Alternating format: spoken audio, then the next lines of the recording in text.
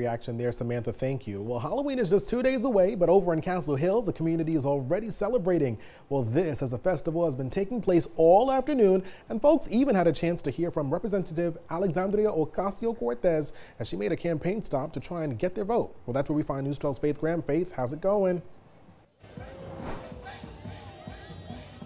Phil, it's going great. This has been a very festive day so far here in Castle Hill. They actually blocked off the street from Randall Avenue to Seward Avenue right here in front of the Castle Hill houses. And in between this strip is where the fun is happening.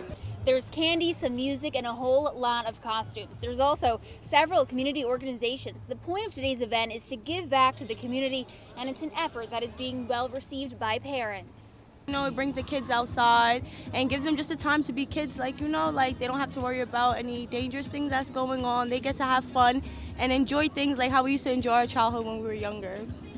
Also here was AOC as her race for the seat in the 14th Congressional District closes in. She has spent the final stretch of the campaign here locally and across the country. With Castle Hill being one of the new neighborhoods included in the district, she took time to speak with voters and shared more about her promises ahead of Election Day.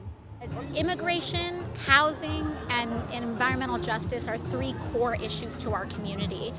And making sure that water is clean, that we're making sure that we're fully funding getting lead out of paint, out of water, etc. But then there are other neighborhoods that want to make sure that we're focusing on issues like public safety. And she is not the only one campaigning. Her opponent, Republican candidate Tina Forte, was just out campaigning last night on Westchester Avenue.